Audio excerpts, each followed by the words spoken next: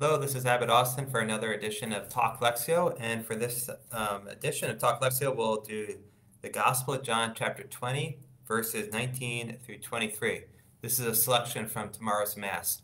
So tomorrow's Mass is for the second Sunday at Easter. We're finishing up the octave, also known as Divine Mercy Sunday. And there is this first part and then a second part in that Gospel, and the second part is the Doubting Thomas incident in the gospel, but we'll just look at the first part of the gospel. So let's begin with prayer. In the name of the Father, and of the Son, and of the Holy Spirit. Amen. Lord, we ask you to open our hearts and our minds to understand your scriptures, that we may enter more deeply into the mystery of your Son's rising and the eternal life he offers us through Christ our Lord. Amen. In the Father, and of the Son, and of the Holy Spirit. Amen. So as usual, the first step is to read the passage, read it attentively with faith that God's speaking through this biblical text, and see what strikes you. So again, this is John chapter 20, verses 19 through 23. On the evening of that first day of the week, when the doors were locked where the disciples were for fear of the Jews, Jesus came and stood in their midst and said to them, "Peace be with you." When he had said this, he showed them his hands and his side. The disciples rejoiced when they saw the Lord. Jesus said to them again, "Peace be with you. As the Father has sent me, so I send you." And when he had said this, he breathed on them and said to them, "Receive the Holy Spirit. Whose sins you forgive are forgiven them, and whose sins you retain are retained." So I'll read the passage again. Listen to it with faith. What strikes you? What do you notice in this passage? On the evening of that first day of the week, when the doors were locked where the disciples were for fear of the Jews, Jesus came and stood in their midst and said to them, "Peace be with you." When he had said this, he showed them his hands and his side.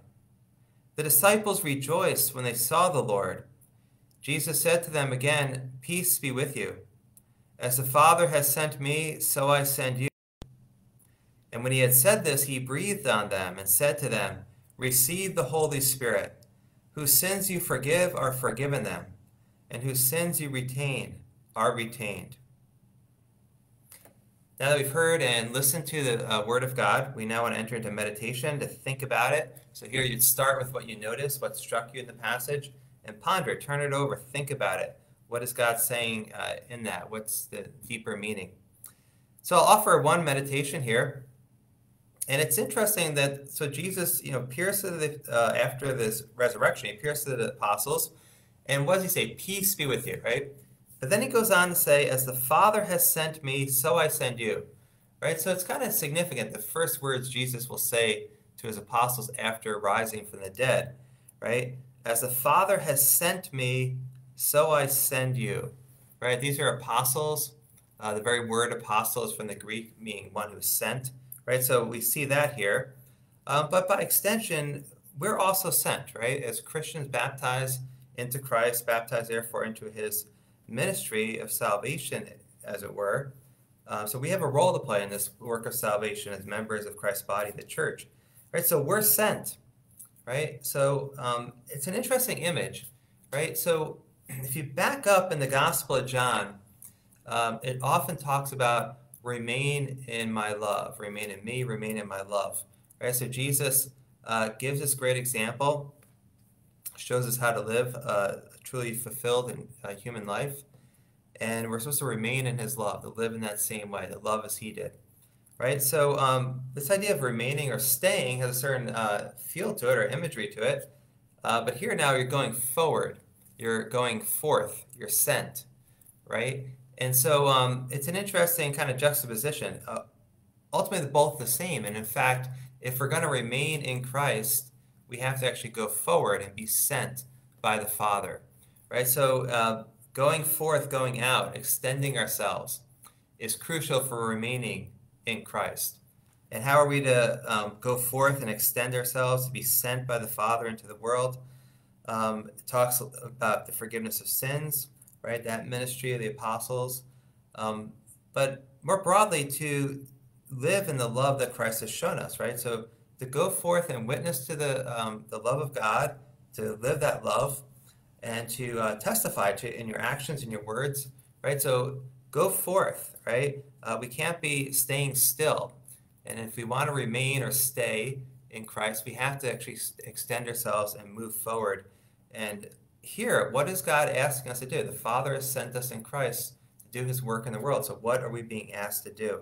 And to do that, to go forth, not to stay still. So again, these two images of going forth, being sent, is crucial if we're going to remain in Christ, stay in Christ. So it's a thought we can ponder, one meditation. There's many others, of course, in a scripture passage that could be had. The third step of Lectio Divina is to offer a prayer petition, asking the Lord for something from that meditation. So I'll offer such a prayer now. Lord, I ask you to give me the courage to go forth and to do your work in the world and to extend myself, challenging myself even, with your grace, so that I may remain in you and indeed grow deeper in my relationship with you.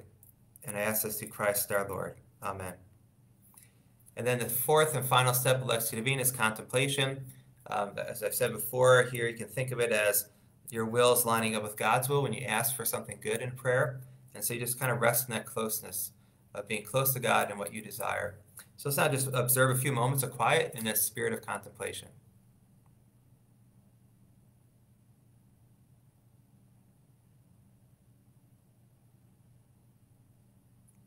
In the name of the Father, and of the Son, and of the Holy Spirit. Amen. So thank you for those who joined me and who will watch it later. A blessed Easter. We're still celebrating the Easter celebration of Christ's resurrection from the dead. So happy Easter to you. Know my prayers, and please pray for us here at St. Procopius Abbey. God bless.